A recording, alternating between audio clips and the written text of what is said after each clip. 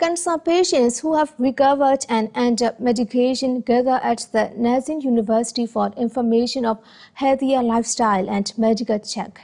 Huakai reports. Shuang Cancer Foundation organized the Cancer Survivor Date here at the University of Nazin in Yangon. Sources says the risk of cancer is dramatically increasing in Myanmar, 30% of which is preventable.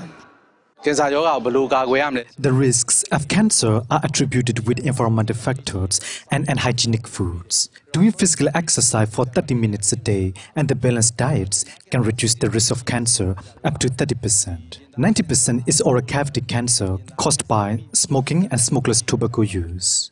More than 100 cancer survivors and their family members of cancer patients from various parts of the country attend the ceremony. Mitv for Latent was breast cancer survivor, and she changed her lifestyle afterwards for her longevity. Reading books about cancer, I have changed my lifestyle and I have been taking medicine on my doctor's prescription for 5 years now. I welcome this event and which second event is held in the future. The nun who is under medication for breast cancer stage 3, which spread to uterus, says she welcomes such events and encourages patients to seek treatment. I encourage not to be afraid of cancer. There are many treatments for cancer out there.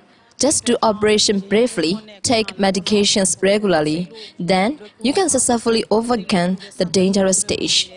Organizer explained those present about the detection of cancer, give them medical checkup at the event. Working for mitv, Myanmar International Television.